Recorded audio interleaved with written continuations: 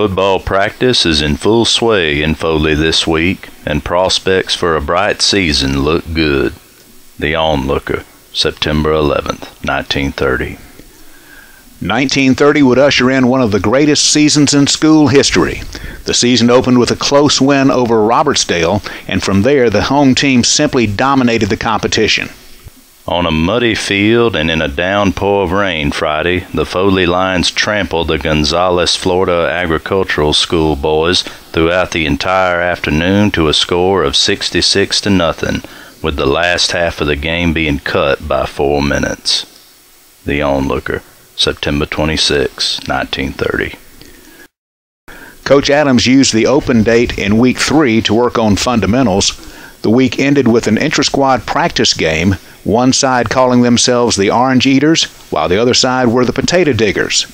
The scrimmage ended in a 6-6 tie after playing 10 straight quarters with no rest in between. The Milton, Florida football team is on the dinner menu for the Foley Lions here Friday afternoon, and Coach Adams' boys are confident they will enjoy a big feast. The Onlooker, October 10th, 1930. And feast they did, with the Lions romping over the visitors by a whopping score of 80-0. The team went on to beat a strong Flomaton team 45-zip and Robertsdale 56-0 before suffering their only blemish of the season, a scoreless tie with Frisco City. The only team to score on Foley that year was Atmore, on a play in which the Lion defenders actually stopped playing due to an inadvertent whistle. 60 years later, Coach Adams still remembered that play. It was Atmore. The head linesman was Martin Crosby, who owned the drugstore at Foley. And I was supposed to give him a horn for my players were accustomed to a horn for the head linesman. But one single horn didn't work, so I gave him a whistle, like the referee. So we were offside, attacking Atmore, and the whistle blew, and our boys stopped. But the Atmore fellows knew that the referee was behind them, and the ball's not dead till the referee blows his whistle. So they just let him run on through them and go on for a touchdown. He wasn't from Atmore, was he? No, Crosby, no. Lord, that was just one of those things that made us so mad. We were determined that there was going to be no one to cross our goal line. The Lions went on to win that game 19-7. After a game at Citronelle was canceled due to inclement weather, the Lions would set a single-game scoring record that still stands in the record books. Friday, the Foley Lions made a walk-away with the McGill Blues of Mobile in the most one-sided football game of the season, with all of Foley's meager list of substitutes seeing plenty of service. The score was 97-0. In the backfield, Joe Gallagher, Dan Campbell, Joe Dumas, Melvin and Marvin Roberts carried the pigskin through, around, and over the Mobilians behind perfect interference. The Onlooker, November 25th, 1930. The Lions closed out the season with a 35-0 victory over Excel to complete an undefeated 8-0-1 campaign. The team scored a record 411 points in those 8 games, yielding only a single touchdown the entire season. Coach Adams left after the close of the school year to enter graduate school at Columbia University. He was a captain in the United States Navy during World War II, and after the war, he served as Director of Student Activities at the University of Miami for 21 years before retiring in 1968.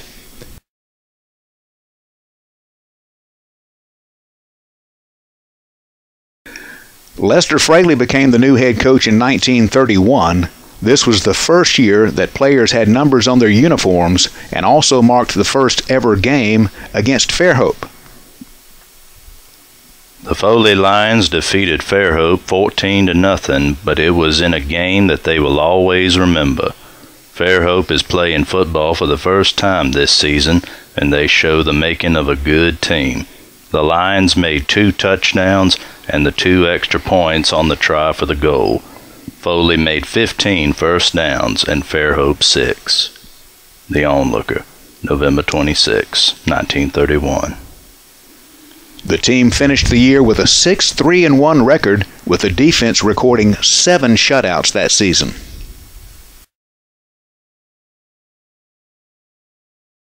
In the midst of the Depression, and due to depleted funds, school didn't open until October 3rd and only stayed open through Thanksgiving. There were just 5 games on the schedule during this short school term, but the Lions once again finished the season with a winning 3-2 record.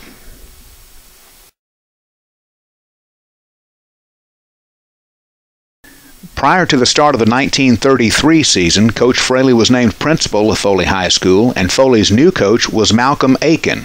Coach Aiken had been an All-SEC selection and captain on the 1932 University of Tennessee football team.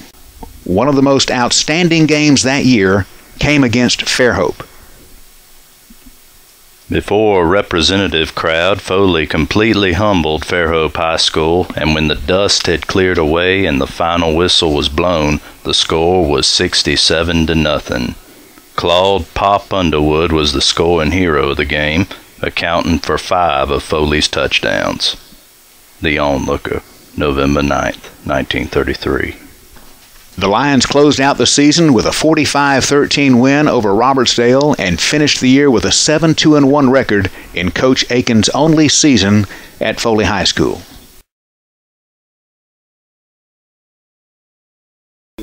"1934 saw Carson E. Green take over the reins as Foley's new coach. He led the Lions to the county championship with a 4-1-2 record. Among the team's notable victories was a 67-6 win over Monroeville in a game in which Sidney Howell set a mark which is still unsurpassed in school history by scoring 6 touchdowns in a single outing. The Foley Lions trounced the Robertsdale Bears 12-0 in the final game of the season at Robertsdale today. The heavy Robertsdale line crumbled under the hard-charging Lions, and at no time did Robertsdale threaten the Lions' goal line. Ill-feeling evidence throughout culminated in a free-for-all at the close of the game. The Mobile Press, November 24th, 1934.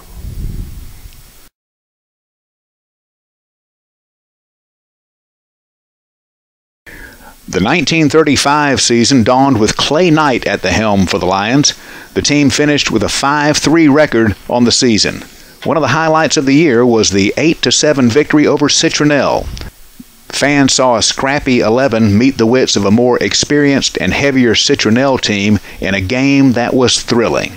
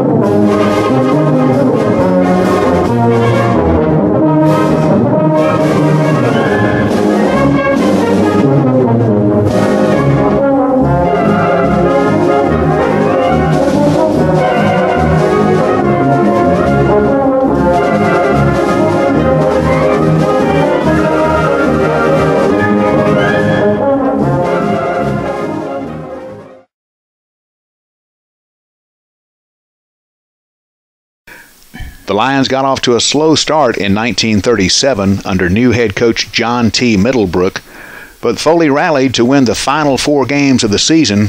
Lions defeated all their county opponents that season, including the dreaded Bay Minette Tigers.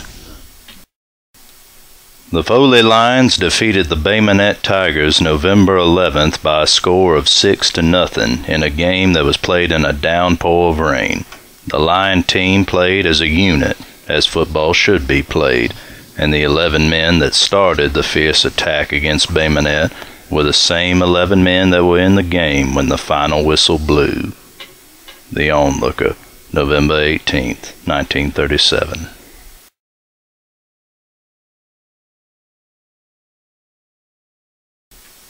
The 1938 Foley Lions have 9 lettermen returning to their squad, and opposing teams will have plenty of trouble trying to stop Cecil Blackwell, as he carries 155 pounds of power and speed at fullback.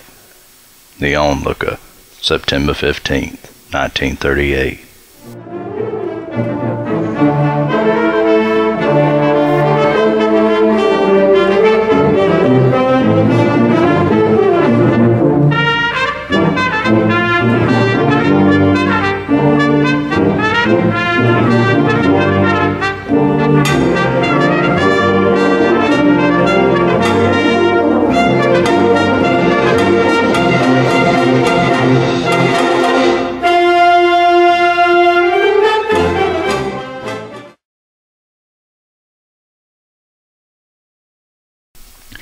The 1939 team also finished 7-2 and again won the county championship. The Lions defeated St. Stanislaus and future Heisman Trophy winner Doc Blanchard by a score of 14-0, ending that school's 28-game winning streak.